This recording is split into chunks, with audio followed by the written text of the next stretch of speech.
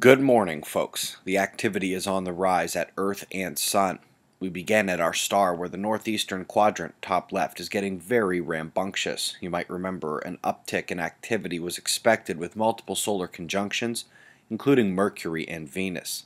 Solar flaring has gone from B flare range to coming close to hitting M class, and popping some significant CMEs as well.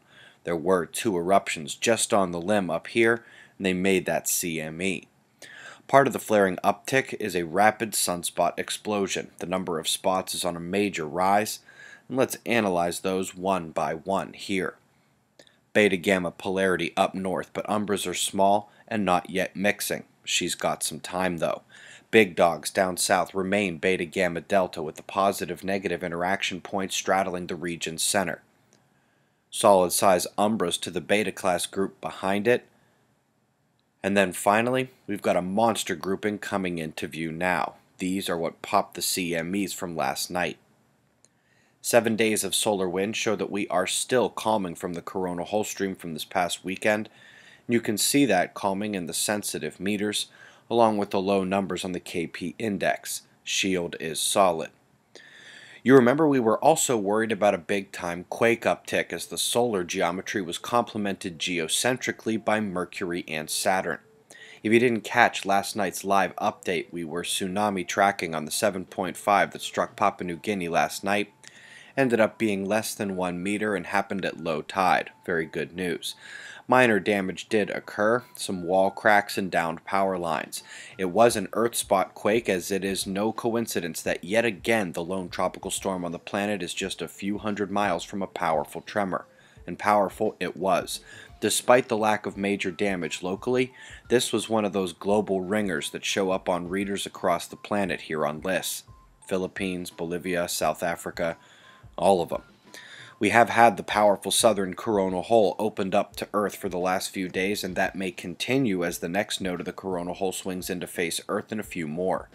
Bottom left, dark patch coming in. It is also retaining its top level power, just like the rest of the opening down south there. Jumping to news updates. NASA's Earth Observatory showing a before and after of a terrible landslide that happened after the Nepal quake. Many deaths in that landslide alone. The death toll as of early this morning is approaching 8,000 from that event in Nepal. We also have an incident from the Los Alamos National Lab where multiple workers were taken to the hospital after getting burned. One is still there and in bad shape. The information is very sparse as of now, but we do know that no radiation issues have been reported to the officials. So back to that typhoon candidate, the Earth spot with a trailer back there behind it, heading for the Philippines this weekend. In the United States, the Gulf moisture and heat driving up through the wind here has the energy racing towards Texas. The tornado alerts are returning quickly. Check your local forecast down here tonight. Europe is still getting pounded by that same cloud line. It's now just one low in control of the convergence, and that is dominating the weather stories in this area today and into tonight.